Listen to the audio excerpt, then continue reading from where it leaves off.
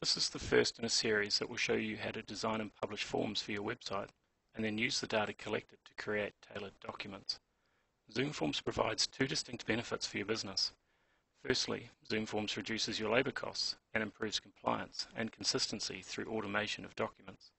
Secondly, Zoom Forms provides you with a way to put your forms and documents on your website and sell direct to your clients. It's quite easy for anyone who runs a business to understand the value this can provide.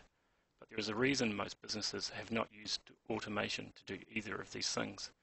Existing systems are both too expensive and hard to understand. Zoom Forms dramatically reduces the cost and complexity involved and is powerful enough to deal with any forms and documents your business may have. Once you have registered and logged in, you will see the Your Forms page. This page will show a list of forms you have designed and published. As this is a new account, there are none showing yet. So I'm going to get started by clicking the New Form button.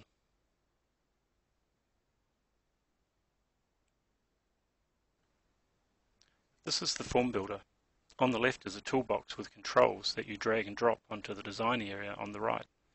These controls provide input fields such as text boxes, emails, numbers, lists, even file uploads and signatures. In this first demo, I'm going to add some basic fields to capture a name and address. Okay, so I'm going to drag the person control from the toolbox onto the design area. I'm also going to drag the address control onto the design area. This is going to be used for a job application form, so I'm going to make a couple of layout changes. First, I'm going to click the properties of the main section. In the section heading, I'm going to change this to applicant details. Oops. Then click OK. I'm also going to turn the label on for the search for address field.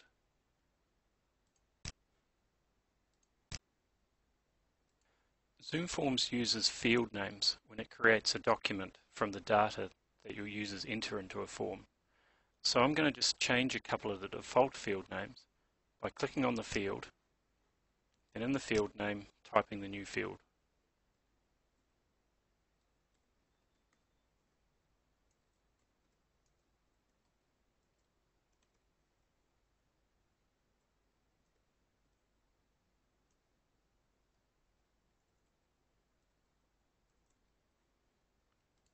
Okay, I'm going to do the middle as well.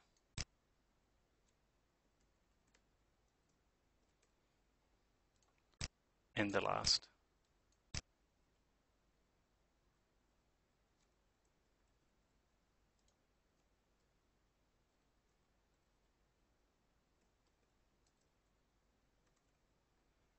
Then click OK.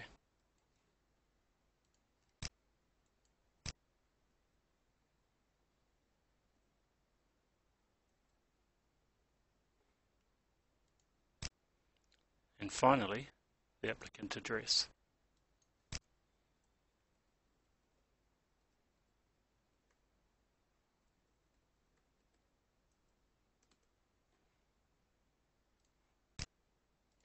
So right now we've created a pretty simple form that collects an applicant's name details and some address information. So let's have a look at what that looks like when you fill it out.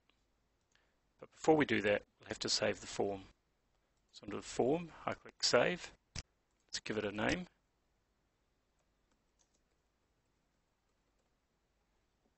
Then click Save Form.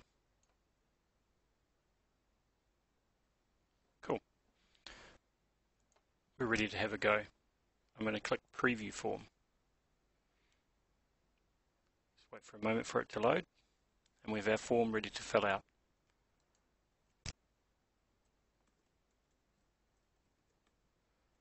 And the cool thing about the formatted address is that it can look up addresses for you.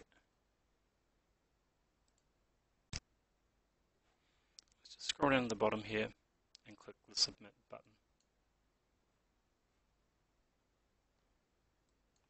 If you're wondering what they did, the form submitted a record. So let's go and have a look in your records. Your Records is a screen where you can see the list of form submissions. You'll notice that there's already a job application submission showing, which is the form we just previously submitted. You'll also notice above it that it says record name not specified. That's because Zoom Forms allows you to use a form submission more than once, not only for the form that you entered the information into originally, but for a second, third, or even fourth form. This means that a job application could be created for Bob Smith, then reused for a response form, without having to rekey anything twice. But going back a step, let's just change the original job application form so that it has a record name. So I'm going to click on the first tab, which is our job application form, and I'm going to set a property on one of the fields. So by clicking on long name, pops up the properties, and you see an option here called field as record name. I'm going to click that and then click OK. But this time on the form menu, I'm going to click save and publish.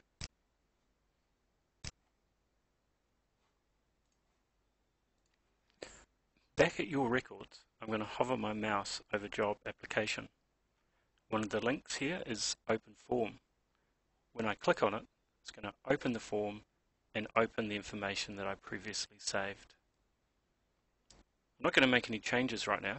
I'm just going to resubmit the form. Once that's finished, click back on your records. Now the difference here we can see is that the record has a name called Bob Smith. The reason that shows is that we chose a field to be the record name for this form. If you just want to view this job application without opening it in the form, hover your mouse and press Summary. And you'll just get a basic table with the labels next to it, showing the information submitted in the form. Thanks for watching this first video. In the second video, we're going to show you how to create a document from the form in this first step. Thanks for watching.